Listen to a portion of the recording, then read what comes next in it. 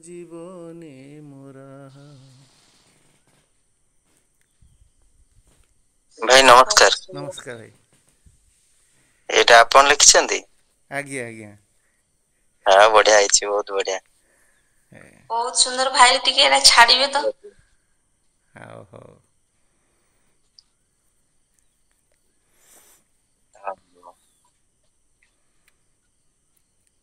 ସୁପ୍ରଭାତମ୍।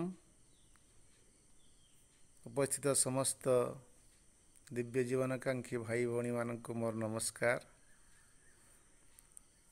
ଉତ୍କଳ ଦିବସ ଗୋଟେ ଭାଷା ବିଜ୍ଞାନର ପୁନରୁଦ୍ଧାର ଦିଗରେ ସାଧନା କରିଥିବା ମନୀଷୀମାନଙ୍କୁ ଆମେ ଶ୍ରଦ୍ଧାଞ୍ଜଳି ଜ୍ଞାପନ କରିବା। ସେମାନଙ୍କ ତ୍ୟାଗପୂତ ଜୀବନ ପାଇଁ ଆମେ ଗୋଟେ ଭାଷାର କୁ ଗୋଟେ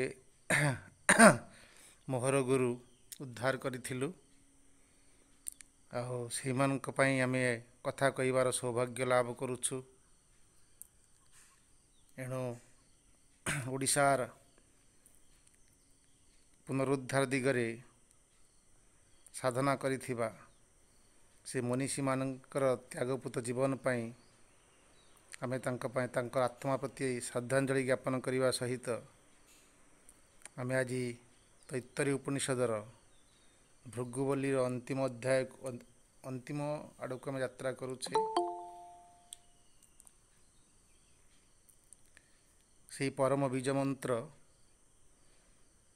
ସେ ନାଦ ଧ୍ୱନି ଓଙ୍କାର ନାଦକୁ ଆମେ ତ୍ରିବାର ଉଚ୍ଚାରଣ କରିବା ଏବଂ ଗୋଟିଏ ଗ୍ରହଣଶୀଳ ବୌଦ୍ଧିକ ଚେତନା ଦ୍ୱାରା ଉପନିଷଦ ପାଠ କରିବା। ବର୍ତ୍ତମାନ ଓଙ୍କାର ଧ୍ୱନି ଉଚ୍ଚାରଣ କରିବା ତ୍ରିବାର।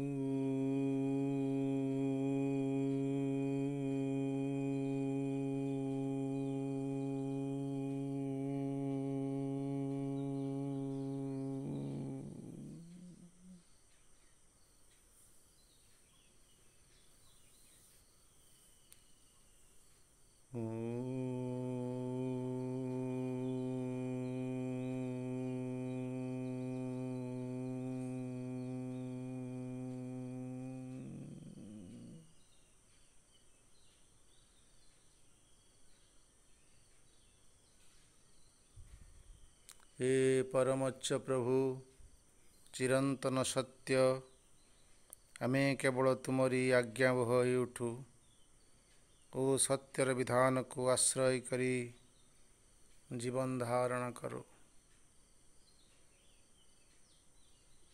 ସମସ୍ତଙ୍କୁ ଉପନିଷଦର ଅଧ୍ୟୟନ ପାଇଁ ସ୍ୱାଗତ। ଆମେ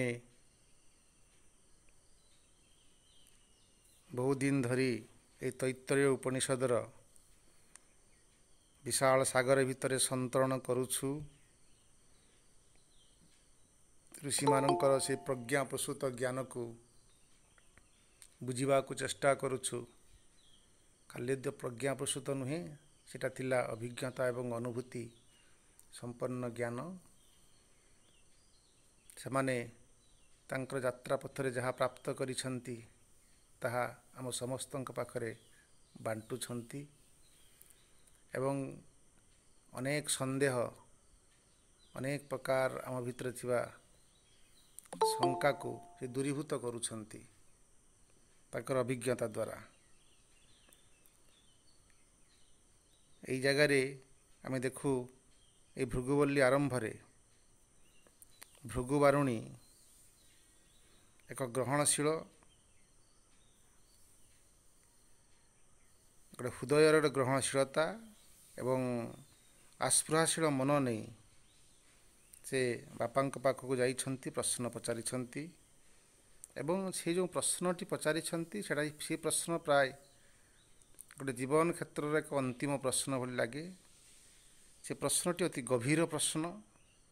ସେ ପ୍ରଶ୍ନ ଭିତରେ ଥିଲା ଏକ ଲକ୍ଷ୍ୟ ଏବଂ ଯାତ୍ରା। ଲକ୍ଷ୍ୟ ଏବଂ ଯାତ୍ରା ଏବଂ ପ୍ରଶ୍ନ ଏହି କଥା ପରସ୍ପର ସହିତ ସଂଯୋଜିତ, ଯେ କଥା ଆମ ଗୋଟେ ଚିରନ୍ତନ ଧ୍ୟେୟ ଆଡ଼କୁ ଗତି କରାଉଛି, ଯେ ବ୍ରହ୍ମଙ୍କ ସମ୍ପର୍କରେ ସେ ପ୍ରଶ୍ନଟି ଥିଲା। ତା ହିଁ ଜୀବନର ଲକ୍ଷ୍ୟ ଏବଂ ଜୀବନର ଧ୍ୟେୟ ଏବଂ ଜୀବନର ଯାତ୍ରା ଆଡ଼କୁ ଆମକୁ ସଂକେତ ଦେଉଛି ଯେ ମୂଳ ପ୍ରଶ୍ନଟି, ସେ ପ୍ରଶ୍ନ ସହିତ ଏବଂ ଉତ୍ତର ମଧ୍ୟ ଏକ ସଂକ୍ଷିପ୍ତ ଥିଲା, କିନ୍ତୁ ସେ ଉତ୍ତର ସହିତ ସେ ନିର୍ଦ୍ଦେଶ କରୁଥିଲେ ବାକ୍ ଯେଉଁ ଉତ୍ତର ଦେଉଛି ସେଇଟା ସୀମିତ, ଯାହା ମନ ଯେତିକି ତାଙ୍କୁ ଜାଣିଛି ବ୍ରହ୍ମଙ୍କ ସମ୍ପର୍କରେ ସେଟା ବି ସୀମିତ, ବୁଦ୍ଧି ସ୍ତରରୁ ଯେତିକି କଥା ଆଲୋଚନା କରାଯାଇପାରିବ ସେତିକି ବି ସୀମିତ। କିନ୍ତୁ ଯଦି ଗୋଟେ ମଣିଷ ଯାତ୍ରା କରେ, ପ୍ରତ୍ୟେକ ସୀମିତତାକୁ ସେ ଅତିକ୍ରମ କରିଯିବ ଏବଂ ତାର ପ୍ରଜ୍ଞାର ଯାତ୍ରା ଦ୍ୱାରା ସିଏ ଗୋଟିଏ ପରେ ଗୋଟିଏ ପ୍ରସ୍ତକୁ ଅତିକ୍ରମ କରିଯାଇପାରିବ। ଯାହା ଅତିକ୍ରମ କରିବ ତାକୁ ବାକ୍ ସିନା ପ୍ରକାଶ କରିପାରିବ ନାହିଁ, କିନ୍ତୁ ଆତ୍ମଅନୁଭୂତି ଲାଭ କରିବ। ଏବଂ ଏଠି ବରୁଣଙ୍କର ଯେଉଁ ପ୍ରଶ୍ନର ଉତ୍ତର, ଭୃଗୁ ଯେଉଁ ପ୍ରଶ୍ନ ପଚାରିଥିଲେ ଯେ ବ୍ରହ୍ମଙ୍କ ସମ୍ପର୍କରେ, ତାର ଉତ୍ତରରେ ସେ କହୁଛନ୍ତି ଯେ ଯାହା ଏଠି ଜନ୍ମ ହେଇଛି, ଯାହା ଏଠି ପ୍ରତିପାଳିତ ହେଉଛନ୍ତି, ଯାହା ଜନ୍ମ ପରେ ଅବ୍ୟକ୍ତ ହେଇଯାଉଛନ୍ତି ବା ମୃତ୍ୟୁ ହେଇଯାଉଛନ୍ତି, ଏସବୁ ବ୍ରହ୍ମ। ସେ ସୁନ୍ଦର ଭାବରେ ଅବ୍ୟକ୍ତ ଦାନି ଭୂତାନି ବ୍ୟକ୍ତ ମଧ୍ୟାନି ଭାରତ, ଗୀତାର ଯେମିତି କୁହାହେଉଛି ଯେ ଏ ଜଗତଟା ଅବ୍ୟକ୍ତ ଥିଲା ବା ଆମେ ବି ଦିନେ ଅବ୍ୟକ୍ତ ଥିଲେ, ଜନ୍ମ ହେଲା ପରେ ବ୍ୟକ୍ତ ହେଲେ, ପୁଣି ମୃତ୍ୟୁ ପରେ ପୁଣି ଅବ୍ୟକ୍ତ ହେଇଯାଉ। ତ ଜୀବନର ସବୁଟା ଅବ୍ୟକ୍ତ ଭିତରେ ଥିଲାବେଳେ ମାତ୍ର ଏଇ ଜନ୍ମ ଏବଂ ମୃତ୍ୟୁ ଅବଧି ସମୟ ଭିତରଟା ହେଉଛି ବ୍ୟକ୍ତ। ଏବଂ ଏ ସବୁ କିଛି ବ୍ରହ୍ମମୟ, ଏଇ ସବୁ କିଛି ବ୍ରହ୍ମ ବୋଲି ସେ ଯେତେବେଳେ ସେ କହୁଛନ୍ତି, ସେତେବେଳେ ସେ ଗଭୀର ଚିନ୍ତନ ଭିତରକୁ ଚାଲି ଯାଉଛନ୍ତି। ସେ ବ୍ୟକ୍ତ ଅବ୍ୟକ୍ତ ସବୁ ବ୍ରହ୍ମ ବୋଲି ସେ କହିଦେଲା ପରେ ସେଇଟାକୁ କେମିତି ଅନୁଭବ କରିହେବ, ସେ ଭିତରେ, ସେଇ ତପସ୍ୟା ଭିତରେ ସେ ବୁଡ଼ି ଯାଉଛନ୍ତି। ଏବଂ ସେଇ ଅନୁଭବର ରାସ୍ତାରେ କେମିତି ଗୋଟେ ପରମ ଶକ୍ତି, ପରମ ଜ୍ୟୋତି ତାଙ୍କୁ ଗୋଟିଏ ପରେ ଗୋଟିଏ ପ୍ରସ୍ଥ ଆଡ଼କୁ ନେଇଯାଉଛି ଏବଂ ସେ ଅନୁଭବ କରୁଛନ୍ତି ଯେ ଅନ୍ନ ହିଁ ବ୍ରହ୍ମ।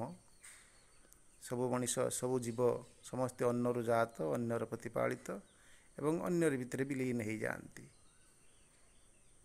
କିନ୍ତୁ ତାକୁ ଅସନ୍ତୋଷ କରିଛି ଏହି ପ୍ରକାର ଅଭିଜ୍ଞତା ଏବଂ ଅନୁଭୂତି। ପୁଣି ବାପାଙ୍କ ନିର୍ଦ୍ଦେଶ ଏବଂ ପ୍ରେରଣା ଦ୍ୱାରା ସେ ପୁଣି ଆଉ ଗୋଟିଏ ପ୍ରସ୍ଥ ଅତିକ୍ରମ କରୁଛନ୍ତି ତପସ୍ୟା ଦ୍ୱାରା। ଅନୁଭବ କରୁଛନ୍ତି ଯେ ପ୍ରାଣ ହିଁ ବ୍ରହ୍ମ, ସବୁକିଛି ପ୍ରାଣରୁ ଜାତ, ସବୁକିଛି ପ୍ରାଣ ହିଁ ଏ ଜଗତକୁ ପ୍ରତିପାଳିତ କରିଛି। ଏବଂ ପ୍ରାଣରେ ମଣିଷ ମରିଗଲା ପରେ ପୁଣି ପ୍ରାଣରେ ମଧ୍ୟ ମିଶିଯାଏ। ସେହିପରି ଭାବରେ ସେହି ତପସ୍ୟା ଏବଂ ଗୁରୁଙ୍କ ପ୍ରେରଣା, ନିଜର ଆସ୍ପୃହା, ଏସବୁ କିଛିକି ମିଳିତ କରି ସେଥିରେ ତପସ୍ୟା କରିଛନ୍ତି। ସେହି ପରମା ଶକ୍ତି ତାକୁ ଆଉ ଗୋଟିଏ ତା ଭିତରେ ପ୍ରସ୍ଥଟିକୁ ଉନ୍ମୋଚନ କରିଦେଉଛନ୍ତି ଯେ ମନ ହିଁ ବ୍ରହ୍ମ। ମନ କାହିଁକି ବ୍ରହ୍ମ ବୋଲି ସେ ତାଙ୍କର ଅନୁଭୂତି ଯେମିତି ହେଇଛି, ସେତେବେଳେ ସେ ମଧ୍ୟ ମନର ଅନ୍ତରାଳରେ ଆଉ ଏକ ଆତ୍ମା ରହିଛି ବୋଲି ସେ ପ୍ରତ୍ୟକ୍ଷ କରୁଛନ୍ତି ଯେ ମନ ମଧ୍ୟ କେମିତି ଲିମିଟେଡ଼, ସେ ସୀମାବଦ୍ଧ, ତାର ଚିନ୍ତନ ଭାବନା, ତାର ଜ୍ଞାନ ମଧ୍ୟ ସୀମିତ। ଯଦି ବା ସେ ଜନ୍ମ ହେବା ସହିତ ତାର ଜ୍ଞାନ ବୁଦ୍ଧି ଜନ୍ମ ହେଇଛି ଏବଂ ଏଠି ସଂସାରରେ ଥିଲାବେଳେ ସେ ବୁଦ୍ଧିବୃତ୍ତିକୁ ନେଇକରି ସିଏ ତାର ଜୀବନଯାତ୍ରାଟି ଚାଲିଛି, ଶକ୍ତିମନ୍ତ ହେଇଛି, କିଛି ଆବିଷ୍କାର କରିଛି, କିଛି ଚିନ୍ତା କରିଛି, କିନ୍ତୁ ତାହା ସୀମିତ। ଏବଂ ସିଏ କାହାଠାରୁ ପ୍ରେରିତ ହେଇକି ଏକଥା କରିପାରୁଛି, ସେ ପ୍ରେରଣା ଯାହା ପାଖରୁ ପାଉଛି ସିଏ କିଏ? ସେତେବେଳେ ସେ ତାକୁ ଖୋଜିଛନ୍ତି ବାପାଙ୍କ ପ୍ରେରଣା ଏବଂ ନିଜର ତପସ୍ୟା ଦ୍ୱାରା, ପୁଣି ପାଉଛନ୍ତି ସେ ଏଇ ଜ୍ଞାନ, ଏ ବୁଦ୍ଧି, ଏ ଚେତନ ଏସବୁ କିଛି ଆସୁଛି ଗୋଟିଏ ସ୍ତରରୁ, ସିଏ ହେଉଛି ସେ ପ୍ରଜ୍ଞାନ। ଏଇଟା ହେଉଛି ବିଜ୍ଞାନମୟ ଅବସ୍ଥା। ସେ ବିଜ୍ଞାନ ସେ ମନର ଆତ୍ମା ରୂପରେ ସେ ବିରାଜମାନ କରିଛନ୍ତି। ସେ ବିଜ୍ଞାନ ହେଉଛି ରୁତ୍ ଚିତ୍ ଏବଂ ବୃହତ୍ର ଗୋଟିଏ ଅବସ୍ଥା। ଆଉ ସେ ହିଁ ନିଜେ ଏଠି ଜ୍ଞାନ ରୂପରେ ଆସୁଛନ୍ତି। ଏତି ସୀମିତ ଜ୍ଞାନ ରୂପରେ ଏଠି ଆସିଛନ୍ତି, କିନ୍ତୁ ସିଏ ହେଉଛନ୍ତି ବିଶାଳ ଜ୍ଞାନ। ଆଉ ସେ ହିଁ କ୍ରିଏଟ୍ରିକ୍ସ, ସେ ହିଁ ସୃଷ୍ଟି ସର୍ଜନାର ମୂଳ ଉତ୍ସ।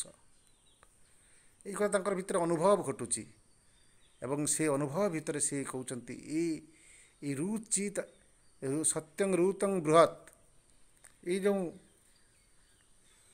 ଚେତନା, ଏଇ ଯେଉଁ ପ୍ରଜ୍ଞାନ ଏକଥା ଦେଖିପାରୁଛି, ଇଏ ହିଁ ଶ୍ରେଷ୍ଠ ସୃଷ୍ଟିର ମୂଳ ଏବଂ ସେ ହିଁ ଜୀବନର ଲକ୍ଷ୍ୟ। ଏକଥା ଅନୁଭବ କରିସାରିଲା ପରେ ଏଇ ଜୀବନର ଲକ୍ଷ୍ୟ ଯାହା ପାଖରୁ ସବୁକିଛି ଡାଇଭର୍ସିଟି ହେଇଛି, ସେ ଡାଇଭର୍ସିଟି ମୂଳରେ ସେ କିଏ ଅଛନ୍ତି, କିଏ ଏକଥା ଭିଆଇଛନ୍ତି? ଏ କଥାଟା ଏଇ ସତ୍ୟକୁ, ସେ ଚିରନ୍ତନ ସତ୍ୟକୁ ସିଏ କିଏ ଏଠି ଗୋଟେ ବ୍ୟବହାରିକ ଏବଂ ଡାଇନାମିକ୍ ଟ୍ରୁଥରେ ରୂପାନ୍ତର କରେଇଛନ୍ତି। ସେ ବୃହତ୍, ସେ କିଏ? ଏଥିରେ ସେ ଦେଖୁଛନ୍ତି ସେ ହିଁ ଆନନ୍ଦମ୍। ତାଙ୍କ ଚିନ୍ମୟ ଶକ୍ତି ହିଁ ଏଠି ପ୍ରକାଶିତ ଘଟୁଛି। ସେ ନିଜେ ସତ୍ ସ୍ୱରୂପ, ସେ ସ୍ଥିର ଶାଶ୍ୱତ ପରମ ସ୍ୱରୂପ, ସେ ପରମାନନ୍ଦ ସ୍ତରରେ ବିରାଜମାନ କରୁଛନ୍ତି। ତାଙ୍କ ପାଖରୁ ଗୋଟେ ଆନନ୍ଦର ଗୋଟେ ଝରଣା ବହି ଆସିଛି, ଯିଏ ରୁତମ୍ ଭିତରେ ଗୋଟେ କ୍ରିଏସନ୍ ସୃଷ୍ଟି କରୁଛି ଏବଂ ସେ କ୍ରିଏସନ୍ ଦ୍ୱାରା ସେ କେମିତି ମନ ପ୍ରାଣ ଶରୀର ରୂପରେ ରୂପାନ୍ତରିତ ହୋଇ ଏ ବହୁବିଧତା ହେଇଛନ୍ତି ଏବଂ ପ୍ରତ୍ୟେକର ଅନ୍ନଠାରୁ ଆନନ୍ଦ ପର୍ଯ୍ୟନ୍ତ କିନ୍ତୁ ଗୋଟେ ଆନନ୍ଦ ସବୁ ଭିତରେ ବିରାଜମାନ କରିଛି ଏବଂ ସେଥିପାଇଁ ସେ ରସ ବୈଶ, ସେ ରସ ରୂପରେ ସର୍ବତ୍ର ବିଦ୍ୟମାନ ଅଛନ୍ତି।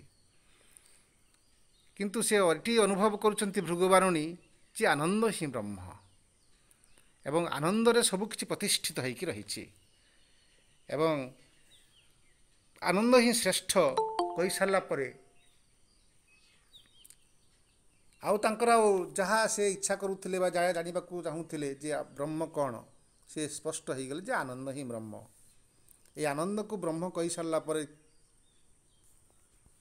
ସେ ବାପାଙ୍କ ପାଖକୁ ଆଉ ତପସ୍ୟା କରିବା ପାଇଁ ପ୍ରାୟ ଆସିନାହାନ୍ତି ବା ପ୍ରେରଣା ଆବଶ୍ୟକ ଅଛି କି ନାହିଁ କିଏ ଜାଣେ, କିନ୍ତୁ ବାପା ନିଜେ ସେ ସ୍ତରଟାକୁ ଅନୁଭବ କରିକି ସେ ତାଙ୍କର ଯେ ଆନନ୍ଦ ହିଁ ବ୍ରହ୍ମ, ଏଇ କଥାଟାର ଯେଉଁ ଭ୍ରମତା ଭାଙ୍ଗି ଦେଉଛନ୍ତି।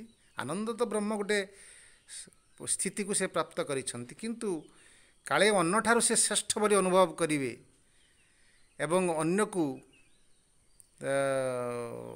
ଅଣଦେଖା କରିବେ ଏବଂ ଅନ୍ୟକୁ ପ୍ରତ୍ୟାଖ୍ୟାନ କରିବେ, ଅବଜ୍ଞା କରିବେ।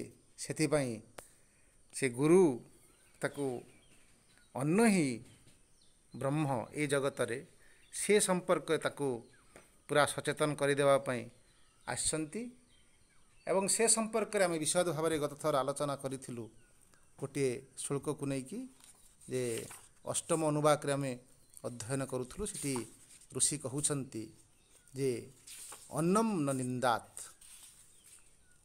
ଯଦି ବା ତୁମେ ଗୋଟେ ଶିଖରରେ ପହଞ୍ଚିଛ କିନ୍ତୁ ଶିଖରଟା ଯାହା ଉପରେ ଅଛି ସେ ଭୂମିକୁ ତୁମେ ନିନ୍ଦା କରିପାରିବ ନାହିଁ। ସେ ଭୂମି ନଥିଲେ ଶିଖର ବି ନାହିଁ। ତେଣୁ ଭୂମି ଏବଂ ଶିଖର ଏ ଦୁଇ ଜଣ ସେ ଏକ ଏବଂ ସେ ଶିଖରଟା ଯାହା ଶ୍ରେଷ୍ଠ ବୋଲି ତୁମେ ଆଜି ଅନୁଭବ କରୁଛ ସେ ଭୂମି ଉପରେ ଅଛି। ତେଣୁ ତୁମେ ଯଦି ସେଇ ଶିଖରକୁ ପୂଜା କରୁଛ, ଶିଖରକୁ ଧ୍ୟାନ କରୁଛ ବା ଶିଖର ହିଁ ଶ୍ରେଷ୍ଠ ବୋଲି ଅନୁଭବ କରିଛ, ତଥାପି ତା ସହିତ ତୁମେ ଭୂମିକୁ ବି ପୂଜା କରିବାକୁ ପଡ଼ିବ, ଭୂମିକୁ ବି ଶ୍ରେଷ୍ଠ ବୋଲି ଅନୁଭବ କରିବାକୁ ପଡ଼ିବ। ଏଇ ଭୂମିରୁ ଭୂମା ପର୍ଯ୍ୟନ୍ତ ସେ ଏକ ଆନନ୍ଦକୁ ଅନୁଭବ କରିବାକୁ ପଡ଼ିବ ଏକା ପ୍ରକାରରେ। ସେଇଠି ସେ ଏକତ୍ୱକୁ ସେ ପ୍ରତିଷ୍ଠା କରିବା ପାଇଁ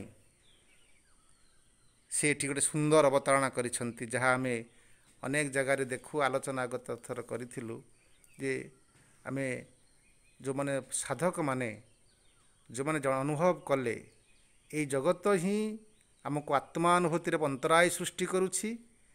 ତେଣୁ ଜଗତ ଏଇଟା ଗୋଟେ ମାୟା, ଆଉ ଜଗତ ଆମ ପାଇଁ ଗୋଟେ ଭ୍ରମ ସୃଷ୍ଟି କରୁଛି।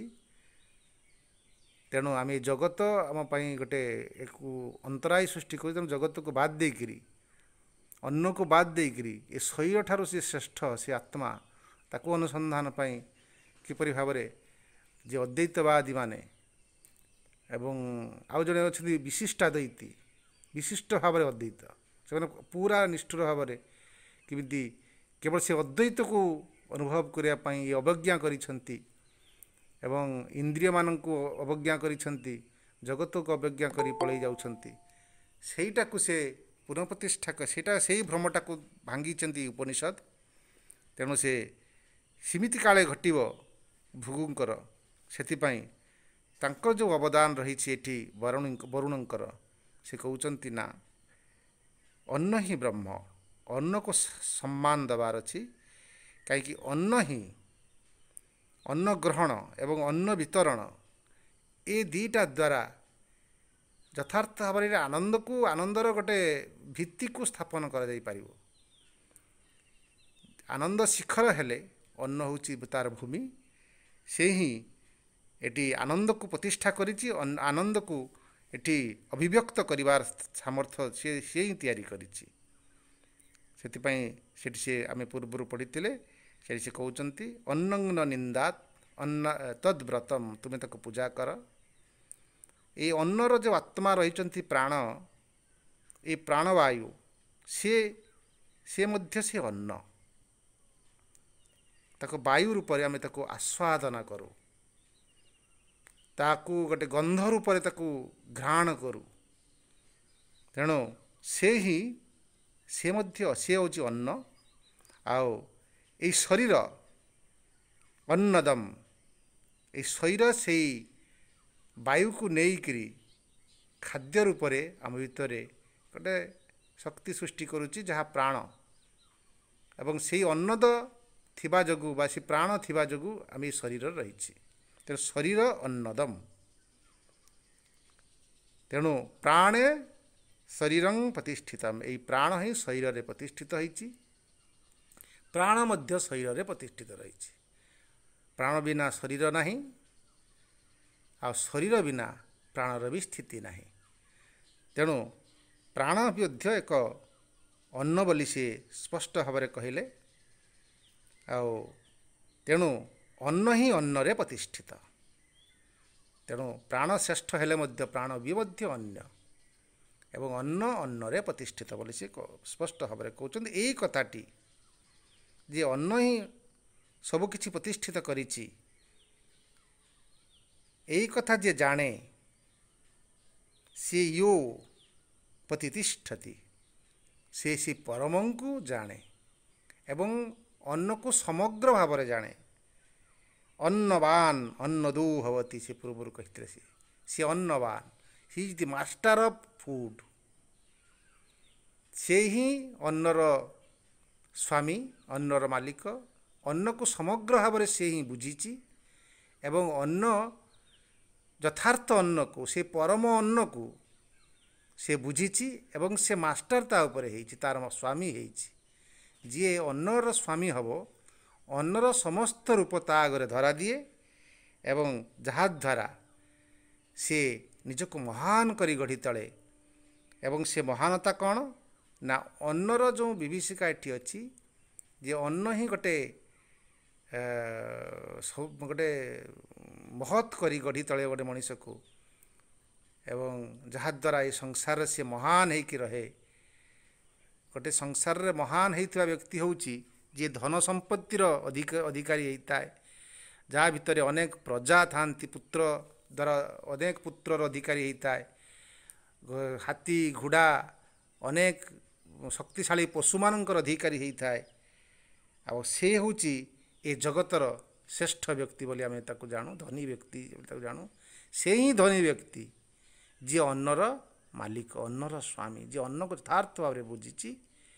ଏବଂ ସିଏ ଏ କଥାକୁ ନେଇକରି ଏଇ ପ୍ରଜୟା, ଏ ପଶୁ, ଏଇ ବ୍ରହ୍ମବର୍ଚ୍ଚସେନ, ବ୍ରହ୍ମବର୍ଚ୍ଚସେନ ଶବ୍ଦଟି ଆମେ ଅନେକ ଭାବରେ ଆଲୋଚନା କରିଥିଲୁ ଯେ ବ୍ରହ୍ମର ସମସ୍ତ ଗୁଣକୁ ତା ଭିତରେ ଶକ୍ତିମନ୍ତା, ତା ଭିତରେ ଶାନ୍ତି, ତା ଭିତରେ ଆନନ୍ଦ, ତା ଭିତରେ ଉତ୍ସାହ ସବୁକିଛିକୁ ଯିଏ ନିଜ ଭିତରେ ଅନୁଭବ କରୁଛି, ପ୍ରାପ୍ତ କରିଛି ଏବଂ ନିଜେ ସ୍ଥିତ ଅବସ୍ଥାରେ ସେ ରହିଛି, ସେତେବେଳେ ସେଇଟା ବ୍ରହ୍ମବର୍ଚ୍ଚସମ ଗୋଟେ ବ୍ରାହ୍ମୀ ଅବସ୍ଥା ପ୍ରାପ୍ତ କରୁଛି। ଅବଶ୍ୟ ଅନ୍ନର ସହ ବ୍ରାହ୍ମୀ ଅବସ୍ଥା ପ୍ରାପ୍ତ କରୁଛି। ଯେମିତି ଆମେ ରାଜା ଭିତରେ ସବୁ ନଉ ଯେ ଜନକ ଯେମିତି ବ୍ରାହ୍ମୀ ଅବସ୍ଥାରେ ଥିଲେ, ସେ ରାଜା ଥିଲେ, ଧନ ସମ୍ପତ୍ତିର ଅଧିକାରୀ ଥିଲେ, ପୁତ୍ର ସନ୍ନ୍ୟାର ଅଧିକାରୀ ଥିଲେ, ତଥାପି ସେ ବ୍ରାହ୍ମୀ ସ୍ଥିତିରେ ରହୁଥିଲେ। He is the master of food ଏବଂ ସେ ହିଁ ଯଥାର୍ଥ ଭାବରେ ମାଷ୍ଟର ଅଫ୍ ଫୁଡ୍ ହେଇପାରିବ ଏବଂ ସେ ହିଁ ମହାନ ହେଇପାରିବ ଏବଂ ସେ ହିଁ କୀର୍ତ୍ତିବାନ ହେଇପାରିବ। ବ୍ରହ୍ମ ତେଜକୁ ଧାରଣ କରିବା ସହ ସମସ୍ତ ଅନ୍ନର ବା ଏ ଭୌତିକ ଜଗତର ସମସ୍ତ ସୁଖକୁ ମଧ୍ୟ ସେ ଧାରଣ କରିଥିବ। ସେ ହିଁ ଅନ୍ନବାନ, ସେ ହିଁ ଅନ୍ନଭୋଗୀ। ଏହି କଥା ଆମେ ଅଷ୍ଟମ ଅନୁବାକରେ ସପ୍ତମ ଅନୁବାକରେ ଅଧ୍ୟୟନ କରିଥିଲୁ। ଆଜି ଅଷ୍ଟମ ଅନୁବାକ ଅଧ୍ୟୟନ କରିବା ସେହି ବ୍ରହ୍ମାନନ୍ଦ ବଲ୍ଲୀର। ସେ ସେହି କଥାକୁ ପୁଣି ଆଉ ଥରେ ସୁନ୍ଦର ଭାବରେ ସେ କହୁଛନ୍ତି। ଯେ ପୂର୍ବରେ କହିଲେ ଅନ୍ନଂ ନ ନିନ୍ଦାତ୍, ଏଠି ସେ ଆହୁରି କହୁଛନ୍ତି ଅନ୍ନଂ ନ ପରିଚକ୍ଷିତ ତଦ୍ବ୍ରତମ୍ ଆପୋ ବା ଅନ୍ନಂ ଜ୍ୟୋତିରନ୍ନାଦମ୍ ଅପ୍ସୁ ଜ୍ୟୋତିପତିଷ୍ଠତମ୍ ଜ୍ୟୋତିଷ୍ୟାପୋପତିଷ୍ଠିତାଃ ତଦେତତ୍ ଅନ୍ନମନ୍ନେ ପ୍ରତିଷ୍ଠିతం ସୋୟୋ ତତ୍ ଏତଦନ୍ନମନ୍ନେ ପ୍ରତିଷ୍ଠିतं ବେଦ ପ୍ରତିଷ୍ଠତି।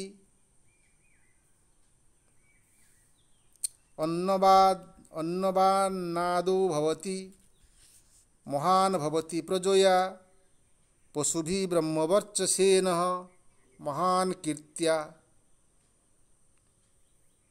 ଅଷ୍ଟମ ଅନୁବାକରେ ସେ ପୁଣି କହୁଛନ୍ତି ଅନ୍ନଂ ନ ପରିଚକ୍ଷିତମ୍, ସେତେବେଳେ କହିଲେ ଅନ୍ନଂ ନ ନିନ୍ଦା, ଅନ୍ନକୁ ତୁମେ ନିନ୍ଦା କର ନାହିଁ, ଅନ୍ନକୁ ପୂଜା କର, କାହିଁକି ଅନ୍ନ ଉପରେ ପ୍ରାଣ ପ୍ରତିଷ୍ଠିତ।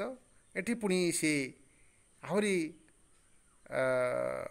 ଅନ୍ନକୁ ନିଜକୁ ଜୋର ଦେଇକରି ସେ ଗୁରୁ ଭୃଗୁକୁ କହୁଛନ୍ତି ଯେ ଅନ୍ନ ନ ପରିଚକ୍ଷିତମ୍, ତୁମେ ଅନ୍ନକୁ ତ୍ୟାଗ କର ନାହିଁ, କେବେ ବି ଅନ୍ନକୁ ପ୍ରତ୍ୟାଖ୍ୟାନ କରିବ ନାହିଁ, ଅନ୍ନକୁ ଅବହେଳା କର ନାହିଁ। ଗୀତାରେ ମଧ୍ୟ ସେହି କଥା ସୁନ୍ଦର ଭାବରେ ଭଗବାନ ଶ୍ରୀକୃଷ୍ଣ କହୁଛନ୍ତି ଯେ ସର୍ବେନ୍ଦ୍ରିୟ ଗୁଣାଭାସମ୍, ସେ ସବୁ ଇନ୍ଦ୍ରିୟକୁ ଧାରଣ କରିଛନ୍ତି, ସବୁ ଗୁଣ ସମସ୍ତ ଇନ୍ଦ୍ରିୟ ସେ ହିଁ ନିଜେ। ପୁଣି ସେ କହୁଛନ୍ତି ସର୍ବେନ୍ଦ୍ରିୟ ବିବର୍ଜିତମ୍, ସେ ଇନ୍ଦ୍ରିୟାତୀତ ମଧ୍ୟ, ସେ ନିଜେ ଇନ୍ଦ୍ରିୟ, ସେ ନିଜେ ଇନ୍ଦ୍ରିୟାତୀତ। ଏ ଦୁଇଟା ଅର୍ଥକୁ ଯେ ନ ବୁଝିବ, କେବଳ ଯଦି ଇନ୍ଦ୍ରିୟ ବୁଝିଗଲା, ଅନ୍ନ ହିଁ ବ୍ରହ୍ମ ବୁଝିଗଲା, କିନ୍ତୁ ଏଇ ଖାଇ ପିଇ ଜୀବନ ବଞ୍ଚିବା, ଧନ୍ୟ ହେବା, ଏଇ କଥାକୁ ଯିଏ ଶ୍ରେଷ୍ଠ ବୋଲି ଅନୁଭବ କରିଗଲା, ତାହେଲେ ସେ ଆରପାରିରେ ଥିବା ଅନ୍ନର ଉର୍ଦ୍ଧ୍ୱରେ ଥିବା ସେଇ ଶିଖରଟାକୁ ସିଏ ଆଉ ଯାତ୍ରା କରିପାରିବ ନାହିଁ। କିନ୍ତୁ ଯିଏ କେବଳ ଶିଖର ବୁଝିଗଲା କି ଅନ୍ନକୁ ଅବଜ୍ଞା କଲା, ସେ ମଧ୍ୟ ସେ ଯଥାର୍ଥ ଭାବରେ ସେଇ ପରମଙ୍କୁ ବୁଝିପାରିବ ନାହିଁ। ତେଣୁ ସେ ଇନ୍ଦ୍ରିୟକୁ ଗ୍ରହଣ କରିବ, ଇନ୍ଦ୍ରିୟାତୀତଙ୍କୁ ବି ଗ୍ରହଣ କରିବ। ଉଭୟ କଥାଟାକୁ ଯିଏ ଜ୍ଞାନ ଦେବ ବା ବିଜ୍ଞାନ ବୋଲି ଭାବିବ, ଜ୍ଞାନ ବୋଲି ଭାବିବ, ସେ ପରମ ବୋଲି ଭାବିବ, ସେ ଏଠିରୁ ଭୂମିରୁ ଭୂମା ପର୍ଯ୍ୟନ୍ତ ତାଙ୍କର ଅଭିବ୍ୟକ୍ତକୁ ସେ ପ୍ରତ୍ୟକ୍ଷ କରିପାରିବ। ସେଥିପାଇଁ ସେ ସୁନ୍ଦର ଭାବରେ କହୁଛନ୍ତି ଯେ ଅନ୍ନଂ ନ ପରିଚକ୍ଷିତମ୍, ତୁମେ ଅନ୍ନକୁ ପ୍ରତ୍ୟାଖ୍ୟାନ କର ନାହିଁ, ତଦ୍ବ୍ରତମ୍, ତୁମେ ତାକୁ ବ୍ରତ ରୂପରେ ଗ୍ରହଣ କର, ତାକୁ ପୂଜା କର, ତାର ଯତ୍ନ ନିଅ। ବ୍ରତମ ଶବ୍ଦଟି ଏହି ଅର୍ଥରେ ବ୍ୟବହାର କରାଯାଏ, ତାକୁ ପୂଜା କରିବା ଅର୍ଥରେ ବ୍ୟବହାର କରାଯାଏ, ତାର ଯତ୍ନ ନେବା ଅର୍ଥରେ ବ୍ୟବହାର କରାଯାଏ ଏବଂ ତାକୁ ଗ୍ରହଣ କରିବା ଅର୍ଥରେ ବ୍ୟବହାର କରାଯାଏ। ଯତ୍ନ ନେବା ଅର୍ଥରେ, ପୂଜା କରିବା ଅର୍ଥରେ ବ୍ୟବହାର କରାଯାଏ। ଏବଂ ସେ ସୁନ୍ଦର ଭାବରେ କହୁଛନ୍ତି ଏଠି ଯେ ଅନ୍ନ, ସେଠି ଆପୋ ବା ଅନ୍ନମ୍, ଅନ୍ନ ଏଠି ଆପ ରୂପରେ ଏଠି ଆସିଛନ୍ତି, ପାଣି ରୂପରେ ଆସିଛନ୍ତି। ତେଣୁ ଅନ୍ନ ହେଉଛି ପ୍ରାଣୀ, ପ୍ରାଣୀ ହିଁ ଅନ୍ନ, ଏ ପ୍ରାଣ ହିଁ ଅନ୍ନ। ଏ ଜଳ, ଏଠି ପ୍ରାଣ କହିନି ଜଳ, ଆପୋ ବା ଅନ୍ନମ୍, ଜଳ ହିଁ ଏଠି ଅନ୍ନ ରୂପରେ ଏଠି ପ୍ରକଟିତ ହେଇଛନ୍ତି। ଏବଂ ଏଠି ଆହୁରି ସୁନ୍ଦର ଭାବରେ ଏଠି ଆହୁରି ଗଭୀରକୁ ଯାଉଛନ୍ତି। ଏଇ ଯେଉଁ ଜଳ ଅନ୍ନ ରୂପରେ ଆମ ଜୀବନ ବଞ୍ଚଉଛି, ଏଠି ପ୍ରାଣ କହିଲେ ବାୟୁ, ଏଠି ପୁଣି କହୁଛନ୍ତି ଆମ ଭିତରେ ଯେଉଁ ଜଳ ସିଏ ହେଉଛନ୍ତି ସିଏ ଅନ୍ନ। ଆଉ ସେ ଅନ୍ନଟି ଜ୍ୟୋତିରନ୍ନଦମ୍, ସିଏ ଜ୍ୟୋତି ରୂପରେ ଅନ୍ନଦମ୍ ଆମକୁ ଖାଦ୍ୟ ଦେଉଛି। କାରଣ ଅଗ୍ନି ନଥିଲେ ଖାଦ୍ୟ ଆମର ହଜମ ହେବନି, ଆଉ ବା ଖାଦ୍ୟ ବି ତିଆରି ହେବନି। ତେଣୁ ଅନ୍ନ ସହିତ ଆପ ଏବଂ ଜ୍ୟୋତି ଏ ଦୁଇଟା ସଂଶ୍ଳିଷ୍ଟ, ଏବଂ ଏ ଆପ ଏବଂ ଜ୍ୟୋତି ଏ ଦୁଇଟା ହେଉଛନ୍ତି ଅନ୍ନମ୍। ଅପ୍ସୁ ଜ୍ୟୋତିମ୍ ପ୍ରତିଷ୍ଠିତମ୍, ହେଇ ଅପ୍ସୁ ଅର୍ଥାତ୍ ସେଇ ଅନ୍ନ ଦ୍ୱାରା, ଏ ଜ୍ୟୋତି ଦ୍ୱାରା, ଜ୍ୟୋତିର ପ୍ରତିଷ୍ଠିତ କିଏ ନା ଆପ, ଜଳରେ ଜ୍ୟୋତି ପ୍ରତିଷ୍ଠିତ। ଆପ୍ସୁ ଅପ୍ସୁ ଜ୍ୟୋତି ପ୍ରତିଷ୍ଠିତମ୍, ଆଉ ଜ୍ୟୋତି ଶ୍ୟାପୋ ପ୍ରତିଷ୍ଠିତା, ଏବଂ ଜ୍ୟୋତିରେ ଆପୋ ପ୍ରତିଷ୍ଠିତା। ଆପ ଜ୍ୟୋତିରେ ପ୍ରତିଷ୍ଠିତ, ଜ୍ୟୋତି ଆପରେ ପ୍ରତିଷ୍ଠିତ। ଅର୍ଥାତ୍ ଏଠି ଜ୍ୟୋତି ଏବଂ ଜଳ ଏ ଦୁଇ ଜଣ ପରସ୍ପର ପରିପୂରକ। ଆମେ ବିଜ୍ଞାନରେ ମଧ୍ୟ ସେ କଥା ଦେଖୁ ଯେ ଯେଉଁ ଜଳଟି ହେଇଛି ସେଠି ନିଆଁ ଦ୍ୱାରା ଜଳ ସୃଷ୍ଟି ହେଇଛି। ହାଇଡ୍ରୋଜେନ୍ ଏବଂ ଅକ୍ସିଜେନ୍ ଦୁଇ ଜଣଙ୍କର ମିଳନରେ ଜଳଟି ସୃଷ୍ଟି ହେଇଛି। ହାଇଡ୍ରୋଜେନ୍ ହେଉଛି ନିଜେ ଜଳେ, ଆଉ ଅକ୍ସିଜେନ୍ ହେଉଛି ଜଳିବାର ସାହାଯ୍ୟ କରେ। ଉଭୟ ଅଗ୍ନି ସହିତ ସଂଶ୍ଳିଷ୍ଟ, ଏବଂ ଦୁଇ ଜଣଙ୍କ ଯଦି ମିଳନ ଘଟୁଛି ସେଥିରେ ଆପ ବା ଜଳ ସୃଷ୍ଟି ହେଉଛି। ସେଇଥିପାଇଁ ହାଇଡ୍ରୋଜେନ୍ କହିଲେ ହାଇଡ୍ରୋ ମାନେ ଜଳ, ହାଇଡ୍ରୋ ଶବ୍ଦଟି ଜଳ ଶବ୍ଦରୁ ଆସିଛି। ଆଉ ତେଣୁ ଉଦ୍ଯାନ ବା ଗୋଟେ ଆମେ ଯେତେବେଳେ ବିସ୍ଫୋରଣ ଘଟେ, ଗୋଟେ ବିସ୍ଫୋରଣରୁ ଜଳର ଉତ୍ପତ୍ତି ହୁଏ।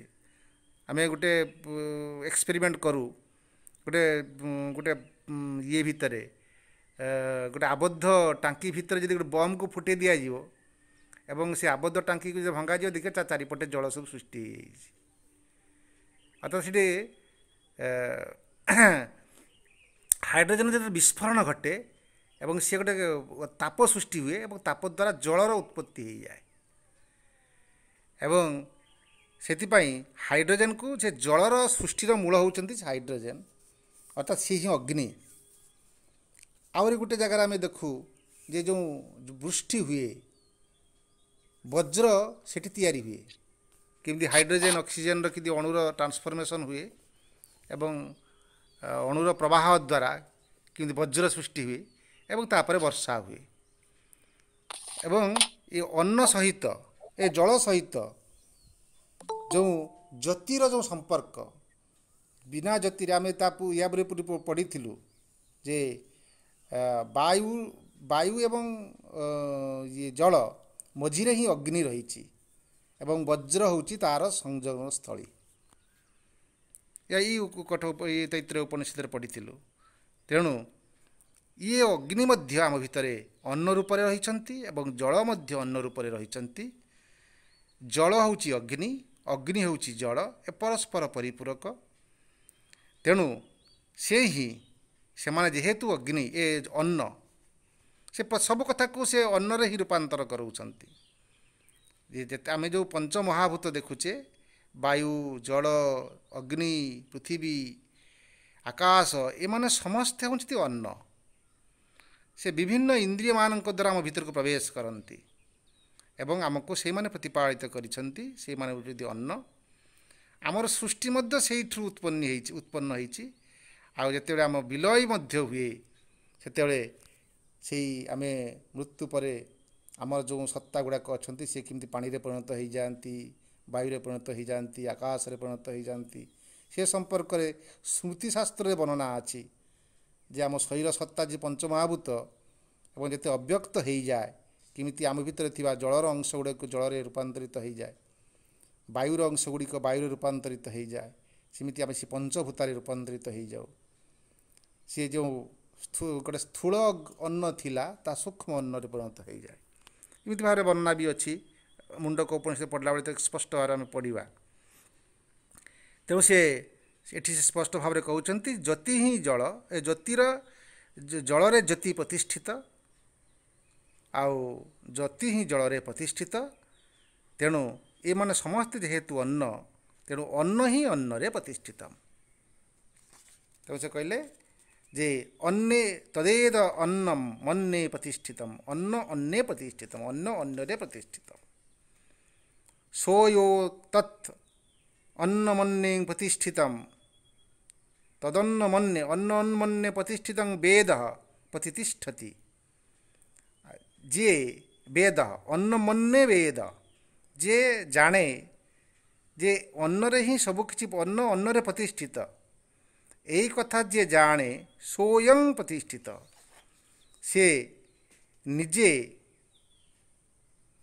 ଅନ୍ନରେ ପ୍ରତିଷ୍ଠିତ ହୁଏ ଏବଂ ସେ ପରମଙ୍କ ଉପରେ ପ୍ରତିଷ୍ଠିତ ହୁଏ।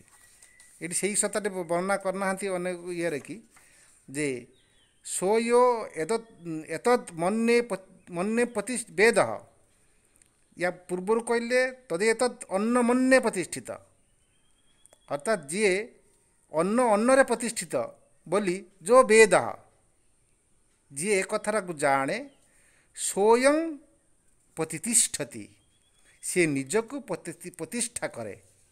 କେଉଁଠି ପ୍ରତିଷ୍ଠା କରେ ନା ଅନ୍ନରେ ପ୍ରତିଷ୍ଠା କରେ ଏବଂ ସେ ପରମଙ୍କ ଇଓ ପ୍ରତିଷ୍ଠିତ, ସେହି ପରମଙ୍କ କ୍ଷେତ୍ରରେ ନିଜକୁ ସେ ପ୍ରତିଷ୍ଠିତ କରେ। ଯେତେବେଳେ ସେ ଯଥାର୍ଥ ଭାବରେ ଅନ୍ନକୁ ବେଦ ବୋଲି ଜାଣିଲା ବା ଅନ୍ନକୁ ଅନ୍ନ ହିଁ ଶ୍ରେଷ୍ଠ ବୋଲି ଜାଣିଲା, ଅନ୍ନ ଅନ୍ନରେ ପ୍ରତିଷ୍ଠିତ ବୋଲି ସେ ଜାଣିଲା, ସେ ନିଜକୁ ପ୍ରତିଷ୍ଠିତ କଲା, ଅର୍ଥାତ୍ ସେ ଅନ୍ନର ମାଲିକ ହେଇ ଉଠିଲା, ଅନ୍ନର ସ୍ୱାମୀ ହେଇ ଉଠିବ। ଅନ୍ନବାନ ଅନ୍ନବାନ ହେଇ ଉଠିବ, ଅନ୍ନବାନ ଅନ୍ନଦୋ ଭବତି, ସେ ଅନ୍ନବାନ ହିଁ ସେ ଅନ୍ନଦ ହୁଅନ୍ତି, ଅର୍ଥାତ୍ ଅନ୍ନକୁ ହିଁ ଦାନ କରନ୍ତି ଏବଂ ଅନ୍ନକୁ ସୃଷ୍ଟି କରନ୍ତି। ଅନ୍ନବାନ ଅନ୍ନକୁ ସୃଷ୍ଟି କରନ୍ତି ଏବଂ ସେ ହିଁ ଅନ୍ନର ମାଲିକ ହେଇ ଉଠେ ଏବଂ ସେ ମଧ୍ୟ ମହାନ ହେଇ ଉଠେ। ଆଉ ସେ ମହାନ ଭବତି ପ୍ରଜୟା ପଶୁଭୀର ବ୍ରହ୍ମବର୍ଚ୍ଚସେନ ମହାନ କୀର୍ତ୍ତ୍ୟା। ଯେତେବେଳେ ସେ ମହାନ ହେଇ ଉଠେ, ଅନ୍ନକୁ ଅନ୍ନରେ ପ୍ରତିଷ୍ଠିତ, ଅନ୍ନକୁ ସମଗ୍ର ଭାବରେ ଜାଣିଲା ଏବଂ ଅନ୍ନକୁ ବାୟୁ ରୂପରେ ଜାଣିଲା, ଅନ୍ନକୁ ଜଳ ରୂପରେ ଜାଣିଲା, ଅନ୍ନକୁ ଅଗ୍ନି ରୂପରେ ଜାଣିଲା ଏବଂ ଅନ୍ନର ଯେଉଁ ସୂକ୍ଷ୍ମ ଅବସ୍ଥାକୁ ସେ ଜାଣି ଚାଲିଛି ଏବଂ ସେ ହିଁ ପ୍ରକୃତରେ ଅନ୍ନକୁ ଅନ୍ନର ସ୍ୱାମୀ ହେଇ ଉଠୁଛନ୍ତି ଏବଂ ଅନ୍ନକୁ ଯଥାର୍ଥ ଭାବରେ ଜାଣିଛି। ସେହି ଅନ୍ନବାନ ଅର୍ଥାତ୍ ଅନ୍ନର ମାଲିକ, ସେ ହିଁ ମହାନ। ଅନ୍ନର ମାଲିକ କେମିତି ହେବ ନା ସମସ୍ତ ଅନ୍ନର ଶ୍ରେଷ୍ଠ ବସ୍ତୁ ସବୁ ସେ ପ୍ରାପ୍ତ କରିବ ଏବଂ ସେ ପ୍ରାପ୍ତ କରିକିରି ସେ କୀର୍ତ୍ତିବାନ ହେଇ ଉଠିବ। ଅର୍ଥାତ୍ ଅନ୍ନର ଶ୍ରେଷ୍ଠ ବସ୍ତୁ କିଏ ନା ପ୍ରଜୟା, ସନ୍ତାନ ସନ୍ତତି, ପଶୁ, ନିଜକୁ ଗୋଟେ ଧନୀ ହେଇ ଉଠିବ ଯେ ସମସ୍ତ ପଶୁକୁ ର ଅଧିକାରୀ ହେବ। ତା ସହିତ ବ୍ରହ୍ମବର୍ଚ୍ଚସେନ, ସମସ୍ତ ବ୍ରହ୍ମର ଗୁଣ ଧାରଣ ସେ ମଧ୍ୟ କରିଥିବ। ସେତେବେଳେ ଯାଇକରି ସେ ଅନ୍ନର ସ୍ୱାମୀ ହେଇ ଉଠିବ ଏବଂ ସେ ନିଜକୁ ମହାନ କୀର୍ତ୍ତି ବୋଲି ଅନୁଭବ କରିବ। ଅର୍ଥାତ୍ ଆମେ ଏଠାରୁ ଅନୁଭବ କରୁଛେ ଯେ ତୈତ୍ତରୀୟ ଉପନିଷଦର ଯେଉଁ ମୂଳ ଲକ୍ଷ୍ୟ ଯେ ଏଇ ଜଗତ ସମ୍ପର୍କ ସବୁ ଯଥାର୍ଥ ଜ୍ଞାନ ସେ ଅନୁଭବ କରିବ ଏବଂ ତାର ଯେଉଁ ଦୃଷ୍ଟିକୋଣ ଯେ ଏଇ ଅନ୍ନ ଏବଂ ଆନନ୍ଦ ଏ ଉଭୟେ ଯେ ସେଇ ପରମ ବ୍ରହ୍ମଙ୍କର ଏକ ଅଭିବ୍ୟକ୍ତି, ଏଇ କଥାଟା ଯେମିତି ସ୍ପଷ୍ଟ ଭାବରେ ମଣିଷ ଅନୁଭବ କରୁ। ତେଣୁ ଶାସ୍ତ୍ରର ଯେଉଁ ସ୍ୱାଧ୍ୟାୟ ଆରମ୍ଭ କରୁଛେ ଆମେ, ସେଇଥିପାଇଁ ମାଆଙ୍କୁ ଜଣେ ପଚାରିଥିଲେ, ଜଣେ ଯେ ଆପଣଙ୍କ ଇଣ୍ଟିଗ୍ରାଲ ଯୋଗର ଶ୍ରେଷ୍ଠ ଲକ୍ଷ୍ୟ କ'ଣ ବା ଶ୍ରେଷ୍ଠ ଗୋଟିଏ ଶବ୍ଦରେ ମୋତେ କହନ୍ତୁ ଯେ ଇଣ୍ଟିଗ୍ରାଲ ଯୋଗର ଶ୍ରେଷ୍ଠ ଲକ୍ଷ୍ୟଟି କ'ଣ ବା ଶ୍ରେଷ୍ଠ ଡେଫିନେସନ୍ଟି କ'ଣ। ସେଠି ଭାରି ସୁନ୍ଦର ଭାବରେ ଗୋଟେ ଜାଗାରେ କହୁଛନ୍ତି ଯେ ଏଇ ମ୍ୟାଟାର ଭିତରେ ସେ ପରମଙ୍କୁ ପ୍ରତିଷ୍ଠା କରିବା ଏବଂ ମ୍ୟାଟାର ହିଁ ଅର୍ଥାତ୍ ଏଇ ସ୍ୱର୍ଗ ଏଇଠି ଅବତରଣ କରିକିରି ଆସିବେ ଏବଂ ମ୍ୟାଟାର ହିଁ ରୂପରେ ସେ ନିଜେ ମ୍ୟାନିଫେଷ୍ଟେସନ୍ ଇନ୍ ମ୍ୟାଟାର ଡିଭାଇନ୍ ୱିଲ୍ ମ୍ୟାନିଫେଷ୍ଟେସନ୍ ଇନ୍ ମ୍ୟାଟାର ବୋଲି ସୁନ୍ଦର ଭାବରେ ଲେଖିଛନ୍ତି ଯେ ଜଡ଼ ରୂପରେ ନିଜେ ନିଜକୁ ପ୍ରତିଷ୍ଠା କରିବେ। ଏଇ କଥାଟା ହେଉଛି ଏଠି ମୂଳ କଥା, କିନ୍ତୁ ସେ ଅତିମାନସ ଶକ୍ତି এই ଜଡ଼ ମଧ୍ୟକୁ ପ୍ରବେଶ କରିବେ ଏବଂ ଜଡ଼କୁ ରୂପାନ୍ତର କରିବେ ଏବଂ ନିଜେ এই ଜଡ଼ ରୂପରେ ନିଜକୁ ପୂର୍ଣ୍ଣ ରୂପରେ ପ୍ରକାଶ କରିବେ। ସେତେବେଳେ ଜଡ଼ ଆଉ ସେ ପରମ ଏକ ହୋଇ ଉଠିବେ। ସେତେବେଳେ ଦିବ୍ୟ ଜୀବନ ସ୍ଥାପନ ହେବ, ଦିବ୍ୟ ଜଗତ ସ୍ଥାପନ ହୋଇପାରିବ। ତେଣୁ ଉପନିଷଦ ସ୍ପଷ୍ଟ ଭାବରେ ଏଠି ସୂଚାଇ ଦେଉଛନ୍ତି ଯେ ଅନ୍ନକୁ କେବେ ବି ଅବଜ୍ଞା କରିପାରିବ ନାହିଁ, ଅନ୍ନକୁ କେବେ ବି ନିନ୍ଦା କରିପାରିବ ନାହିଁ। ପୁଣି ଅନ୍ନ ଉପରେ ପୁଣି ଆଉ ଥରେ ଗୁରୁତ୍ୱ ଦେବେ। ଅନ୍ନ ହିଁ କେମିତି ଆମର ମା, ସେ କେମିତି ଆମ ପ୍ରେମ କରେ ଏବଂ ପ୍ରେମ ହିଁ ଏଠି କେମିତି ସମଗ୍ର ଜଗତକୁ ପ୍ରତିଷ୍ଠା କରିଛି। ପ୍ରେମ ଦ୍ୱାରା ଆମେ କେମିତି ପରସ୍ପର ପ୍ରେମ ହିଁ ଯେମିତି ଅନ୍ନକୁ ପ୍ରତିଷ୍ଠା କରିଛି, ପ୍ରେମ ହିଁ ପରମଙ୍କୁ ପ୍ରତିଷ୍ଠା କରିବ ଏବଂ ପ୍ରେମର ଏକ ସଂଯୋଗର ସେତୁ ରୂପରେ କେମିତି ଅନ୍ନ ଏବଂ ଆନନ୍ଦର ଏକ ସଂଯୋଗର ସେତୁ ରୂପରେ କାର୍ଯ୍ୟ କରିବ, ସେ କଥାରେ ସେ ଆଲୋଚନା କରିବେ। ଆମେ ପରବର୍ତ୍ତୀ ଆଲୋଚନା କରିବା। ବର୍ତ୍ତମାନ ଆମେ ଯାହା ପଢ଼ିଲେ ସେଇ କଥାକୁ ନେଇ ଆଲୋଚନା କରିବା। ବିନୋଦ ଭାଇ, ଆପଣ ଆଲୋଚନା ଆରମ୍ଭ କରନ୍ତୁ।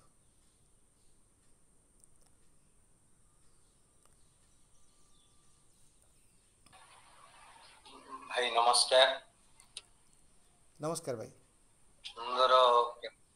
ସୁନ୍ଦର ପ୍ରାର୍ଥନାଟି ପାଇଁ କଳ୍ପତରୁ ଭାଇଙ୍କୁ ଅନେକ ଅନେକ ଧନ୍ୟବାଦ।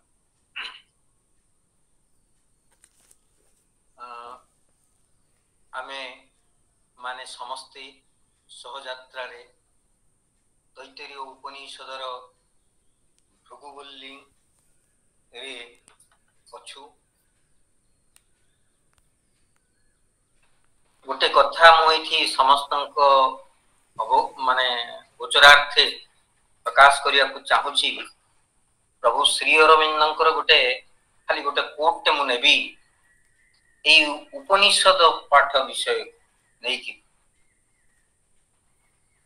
ପ୍ରଭୁ କହୁଛନ୍ତି, in a work devoted to the formulation of the early Vedantic philosophy of the Upanishads, and especially to that philosophy as we find it massively concentrated into some of its greatest principles in the Ishopanishad, I hazarded the theory that the Vedas were not a collection of sacrificial hymns to material nature gods as supposed by the Europeans.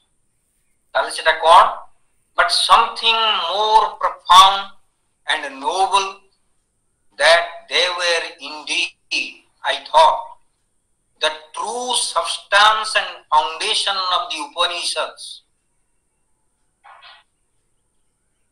तामाने एतिकी आमे इथु बुझिबा जे उपनिषद रे जो कथा वर्णना हेछि वेदरे मध्य सेही भली कथा अछि एवं सेहीठी वेदरे जेमिति वर्णना करा हेछि जे गोटे उपमा देइकरी यज्ञ करा होछि एवं यज्ञ रे आहुति होछि सोम रस को सेठी देवता मानकु दिया होछि। ये सबु प्रतीकात्मक भाव रे अछि। तार फिलोलॉजिकल स्टडी करी प्रभु तांकर वॉल्यूम 14 रे बहुत कथा ए विषय रे कहिसंती।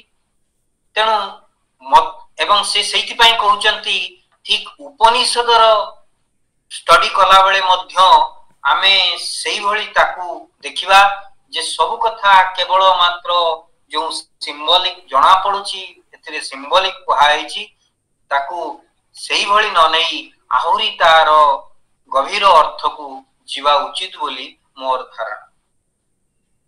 এইটা মোর প্রথম কথা সেই পাই তা মানে এଠି ଯୋଉ କଥା ସବୁ ବର୍ଣ୍ଣନା ଚାଲିଛି ଅନ୍ନ ତିନୋଟି ବର୍ତ୍ତମାନ ଯୋଉ ମନ୍ତ୍ର ଅଛି ଯୋଉ କଥା ଭାଇ ପଢୁଛନ୍ତି ମାନେ ସରି ସପ୍ତମ ଅଷ୍ଟମ ଆଉ ନବମ ସପ୍ତମରେ ଅନ୍ନମ ନ ନିନ୍ଦ୍ୟାତ୍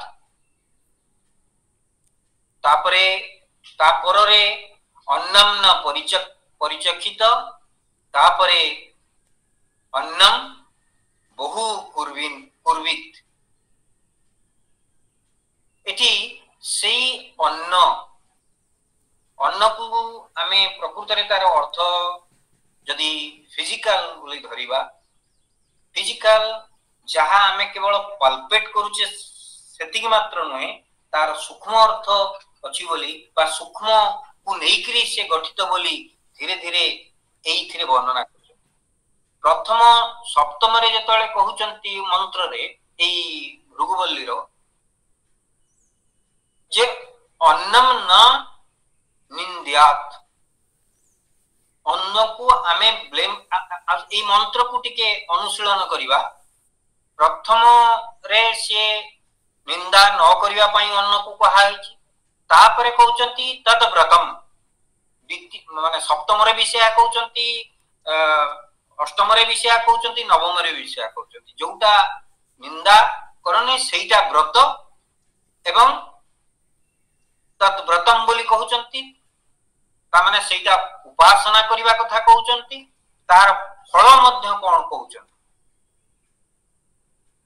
କଣ କଲେ କଣ ହବ ତାପରେ ମଧ୍ୟ ବର୍ଣ୍ଣନା ରହୁଛି ପ୍ରତ୍ୟେକ କ୍ଷେତ୍ରରେ ସେ କେମିତି ସେ ପ୍ରତିଷ୍ଠିତ ହେଲା ପରେ ତାପରେ ମହାନ ହବ କେମିତି କଣ କଣ ପ୍ରଜୟା ପଶୁଭି ବ୍ରହ୍ମବର୍ଚସମ ମହାନ କୀର୍ତ୍ତୟ ଏ ଫଳର କଥା ହଉଛି ଗୋଟେକୁ ନିନ୍ଦା ନ କରିବାର କଥା କହୁଛନ୍ତି ବା ତାକୁ ବର୍ଜନ କରିବା କଥା ମନା କରୁଛନ୍ତି ଅଷ୍ଟମରେ ତାପରେ ତାକୁ ବହୁ କରିବାର କଥା କହୁଛନ୍ତି ଏବଂ ସେଇଟାକୁ ଦ୍ୱିତୀୟ ପର୍ଯ୍ୟାୟରେ ତାକୁ ବ୍ରତ କରିବା ପାଇଁ କହୁଛନ୍ତି ବ୍ରତରେ କଣ ଫଳ ହବ କହୁଛନ୍ତି ଏଇ ସପ୍ତମ ଅଷ୍ଟମ ଏବଂ ନବମରେ ଏଇଭଳି କଥା ବର୍ଣ୍ଣନା ହଉଛି ତାକୁ ଆମେ ଟିକେ ଅନୁଶୀଳନ କରିବା ପ୍ରଥମେ ସପ୍ତମରେ ସେ ଅନ୍ନ ଆଉ ବାୟୁର ସମ୍ପର୍କ ଦଉଛନ୍ତି ଅଷ୍ଟମରେ ସେ ଜଳ ଆଉ ଜ୍ୟୋତି ବା ଫାୟାର ସେଇ କଥା ତାର ସମ୍ପର୍କ ଦଉଛନ୍ତି ତାକୁ ବି ଅନ୍ନ କହୁଛନ୍ତି ପରସ୍ପର ଉପରେ କେମିତି ପ୍ରତିଷ୍ଠିତ ସେ କଥା କହୁଛନ୍ତି ଏବଂ ନବମ ମନ୍ତ୍ରରେ ପୃଥିବୀ ଆଉ ଆକାଶର କଥା କହିବେ ତାମାନେ ଆମେ ଯୋଉ ପଞ୍ଚ ମହାଭୂତର କଥା ପଢିଛେ ଏ ସବୁ କଥା କହୁଛନ୍ତି ତାମାନେ ଅନ୍ନ ଏ ସବୁକୁ ବି ଅନ୍ନ କୁହାଯାଇ ପାରିବ ଏ କଥା କୁହାଉଛି ଏକ ଦ୍ୱିତୀୟ କଥା ହଉଛି ଯେ ତାକୁ ବ୍ରତ କରିବାର ଅର୍ଥ କଣ ଏ ବ୍ରତ ଶବ୍ଦକୁ ମଧ୍ୟ ତାହା ଆମ ପାଖରେ ସେଟା ଏକ୍ସପ୍ଲେନ ହବା ଉଚିତ ବ୍ରତ କଣ ସେଇଟା ମୁଁ ରଖିଲି ଅନ୍ୟମାନେ କହିବେ କଣ ସେ ବ୍ରତ କୁହାଉଛି ଅନ୍ନକୁ ନିନ୍ଦା କରିବା ନାହିଁ ପ୍ରଥମେ ଅନ୍ନକୁ ବ୍ଲେମ କରିବା ଅର୍ଥ କଣ ଆମେ ଅନ୍ନ ଯଦି କାଲି ତ ଭାଇ ମାନେ ଆମର ଆଲୋକ ଭାଇ ନା ଅନ୍ତ ଭାଇ କହୁଥିଲେ କେମିତି ଖାଦ୍ୟକୁ ସମସ୍ତେ ମିଶିକରି ଖାଇବା ତାକୁ ନଷ୍ଟ କରିବା ନାହିଁ ସେଇ ଯୋଉ ବ୍ଲେମ କରିବା ଅନ୍ନକୁ ବ୍ଲେମ କରିବାର ଅର୍ଥ ଯଦି ତା ମାନେ ୟାକୁ ଯଦି ଆମେ ଆହୁରି ସୂକ୍ଷ୍ମ ସ୍ତରରେ ବୁଝିବା ଯଦି ପ୍ରତ୍ୟେକ ଏଇ ଜିନିଷକୁ ଆମେ ଦୁଇଟି ଏଙ୍ଗଲରୁ ଦେଖିବା ଗୋଟେ ବ୍ୟକ୍ତିଗତ ସତ୍ତା ହିସାବରେ ମୁଁ ଆରମ୍ଭ କରିବା ଏବଂ ବିଶ୍ୱ ହିସାବରେ ସେଇ ଅନ୍ନକୁ ମଧ୍ୟ ଦେଖିବା ତାକୁ କେମିତି ବ୍ଲେମ କରାଯିବ ନାହିଁ ପ୍ରଥମେ ଯଦି ଅନ୍ନ ମୋର ଶରୀର ହଉଛି ଅନ୍ନ ଯାହାକୁ ମୁଁ ପାଲପେଟ କରିପାରୁଛି ଯିଏକି ଏଇ ସ୍ଥିତି ଅବ ତେଜ ମରୁତ ବ୍ୟମରେ ତିଆରି ମୋର ଏଇ ଶରୀରକୁ ମୁଁ ବ୍ଲେମ କରିବି ନାହିଁ ए शरीर द्वारा किछि हबनी मो शरीर एमिति एई भଳି भाबरे ताकू निंदा करिवा उचित नहे कारण सब किछि ताहारी उपरे प्रतिष्ठित हबो एई शरीर थिले ही आपण ज्ञान पाइबे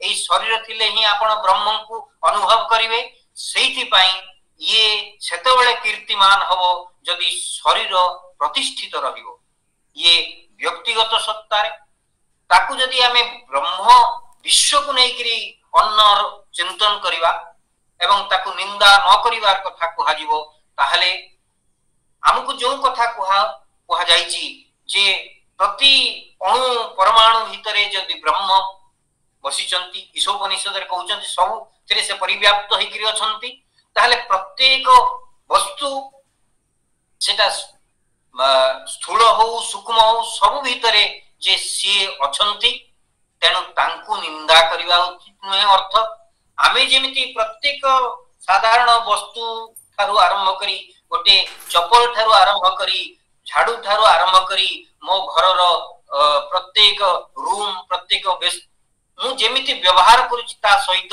केमिति व्यवहार करिवा ताकू केमिति ब्लेम करिवा नाही मांकर विभिन्न घटना अछि ओलिया को नै करी केमिति लुचि दिया हैतला जोटा वर्ज्यवस्था केमिति खराब जिनस भी मा केमिति आपण जानिथिबे जे जतबेले आश्रमर प्रथम अवस्था रे जतबेले विश्व युद्ध चली था केमिति साबुन जहा बळी पडिला ताकू केमिति रखुथिले हमर साधक एवं ताकू शेष रे के काम रे लागुथिला प्रत्येक क्षुद्र क्षुद्र जिनिस को केमिति केयर निया होतला अन्नम न निंदा ई सेइथरु हम किछि विलंब पाइबा कि एई भଳି हमर कथा तापरे आउ गोटे कथा एठी जो संपर्क प्रथम सप्तम अनुवाक रे जेतबेले कहउचंती भृगुवल्लीर जे अन्न सहित प्राणर संपर्क को वर्णना करूचंती एवं याकू जे जानुची सेई ताको प्रज्ञावान बोली कहउचंती सेई प्रतिष्ठा अर्थात याकू सत्य रूप रे जे जानि की प्रतिष्ठित होउची से ही ता पाई जो फल हिसाब रे से कहउचंती एतद अन्नम अन्नै प्रतिष्ठितम this food that is established upon food से ही नोए जे जानुची वेद स प्रतिष्ठितेति अन्नवान से अन्नवान से अर्थात से तार प्रभु होउची जेतबेले अन्न को कोन बोली मु जानिबी एवं जानि किरी अन्न को ब्रह्म बोली जानिबी एवं जानिला परे मु सेइथरे प्रतिष्ठा लाभ करियो अर्थात आई लिव ऑन इट मु सेइथरे बंचीबी खाली जानि देले तो हबनी ताको सेइथरे मु प्रतिष्ठा लाभ करिबी ताहले कोन हबो ना जो फल कथा कहउचंती एई जो प्रजया पशुभी ब्रह्म वर्चस एवं महान कीर्तिमान हवार कथा कहउची मते लागुची एठी अन्य किछि कथा कहउची जहार इंगित अल्पतरु भाई लास्ट रे कदिले मते लागुची एई जो आम भितरे सेई जो विज्ञान को सेई ज्ञान को जहा प्रतिष्ठा लाभ कले ताकू बहुगुणित करा जीव आम भितरे जदि व्यक्ति व्यक्ति सत्तारे एवं विश्वरे मो भितरे मु ताकू प्रजया अर्थात सेई जो ज्ञान प्रतिष्ठित हला अन्न ब्रह्म एवं सब किछि ब्रह्म ताकू प्रजया प्रत्येक भितरे ताकू मो भितरे आहुरी बहुगुणित करी मो भितरे थिबा पशुत्व को ब्रह्म वर्चस्वरे बा सेई स्प्लेंडर भगवान रो सेई ब्रह्म आनंद रे होलीनेस रे परिवर्तित करिवा करी प्रतिष्ठा लाभ करिवा पई होय तो एमिति किछि इंगित मिलिबो कि एई भली कथा मो भीतर को आसुची मु रखिली भाई ताकू जहा अन्य माने ता ऊपर आ जहा किछि कहबे को धन्यवाद भाई अति सुंदर भाव आपण अति प्रतीकात्मक दृष्टि एवं अति शक्तिमंत कले कथाटा को जे केमिति अन्न को गोटे प्रतीकात्मक भाव में नहीं करी से ही किमिति अन्न को जी जानिबो एवं जे यथार्थ भाव में जानिबो अन्न को ब्रह्म रूप में भी जानिबो एवं अन्न को कि जत्न नब अन्न को कि त्याग करिबो नहीं अन्नर कि उपासना करिबो भारत वर्ष में अन्नर उपासना अनेक जगह हुए जिते पूजा करा जाए ପୂଜାରେ ଆମେ ତ ଠାକୁରକୁ ବି ତ ଦୃଶ୍ୟମାନ ଠାକୁରକୁ ବିଶ୍ୱାସ କରୁ, ନହେଲେ ତ ସୂକ୍ଷ୍ମ ଠାକୁରକୁ ବିଶ୍ୱାସ। ତେଣୁ ଗୋଟେ ରୂପ ଆମ ଆଗରେ ଅନ୍ୟ ରୂପରେ ସିଏ ବିରାଜମାନ କରନ୍ତି ଠାକୁର ଜଡ଼ ରୂପରେ। ଏବଂ ଯାହା ଆମେ ତାଙ୍କୁ ଦଉ, ବିଶେଷ କରି ନୈବେଦ୍ୟ କହିଲା ମାନେ ଯାହା ଭୋଗ ଦଉ, ବିଭିନ୍ନ ପ୍ରକାର ଭୋଗ ମାନେ ପୁଷ୍ଟିକର ଭୋଗ ସବୁ ତାଙ୍କୁ ଦାନ କରୁ, ତାକୁ ଆମେ ପୂଜାରେ ନୈବେଦ୍ୟ ବୋଲି କୁହାଯାଏ। ଯେ ତାକୁ ଆଉ ଭଗବାନଙ୍କର ଦାନ, ଏବଂ ସେ ଯେହେତୁ ସେ ନୈବେଦ୍ୟ ଗୁଡ଼ାକ ହେଉଛି ଭଗବାନଙ୍କ ନିଜସ୍ୱ ଦାନ, ଆଉ ସିଏ ତାକୁ ଆଉ ଜାଣିବା କି ଦରକାର ନାହିଁ ନୈବେଦ୍ୟ, କାରଣ ସିଏ ହିଁ ଅଭିବ୍ୟକ୍ତ ନିଜେ ହେଇଛନ୍ତି ଏବଂ ସିଏ ମଣିଷ ଦ୍ୱାରା ସେ ପ୍ରତିକୃତ ରୂପ ନେଉଛନ୍ତି। ତ ତାଙ୍କୁ ଦାନ କରିବା, ଧୂପ ପୁଷ୍ପ ଗନ୍ଧ ଏବଂ ନୈବେଦ୍ୟ, ଏ ତିନିଟାକୁ ଦାନ କରାଯାଏ। ଏବଂ ଅନ୍ନ ହିଁ ଦାନର ପ୍ରାପ୍ତ ଏବଂ ଗ୍ରହଣର ପ୍ରାପ୍ତ।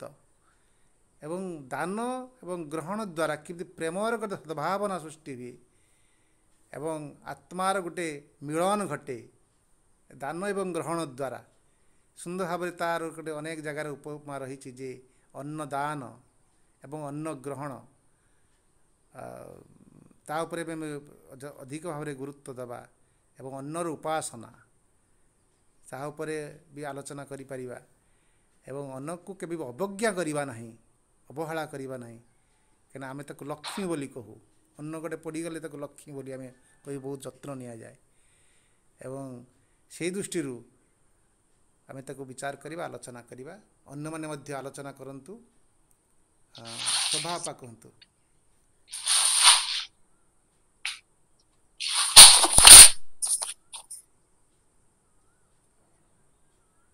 ଆପା କିଛି କହିବେ? ଶୋଭା ଆପା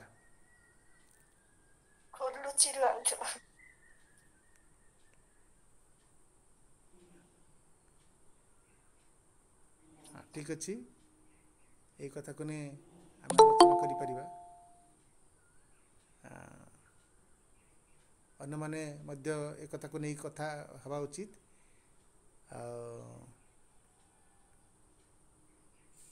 ସୁରେଶ ଭାଇ କ'ଣ କହନ୍ତୁ? ସୁରେଶ ଭାଇ କହନ୍ତୁ। ଭାଇ ନମସ୍କାର। ନମସ୍କାର। ଆମର ଏଠି କଥା ଚାଲିଛି ଯେ ଅନ୍ନରୁ ଆନନ୍ଦ ପର୍ଯ୍ୟନ୍ତ ଆମର